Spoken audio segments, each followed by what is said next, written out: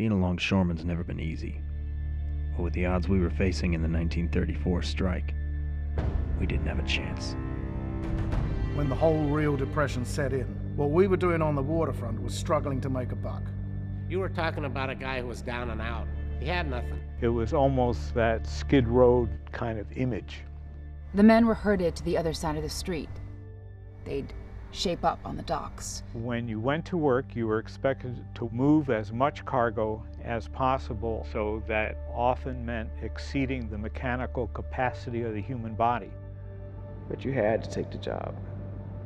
That's all it was.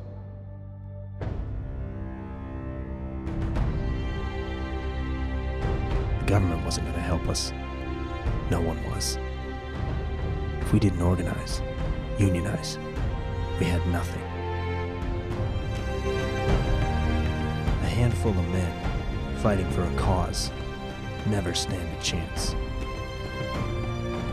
A handful of men fighting for their families. Those men will change the world.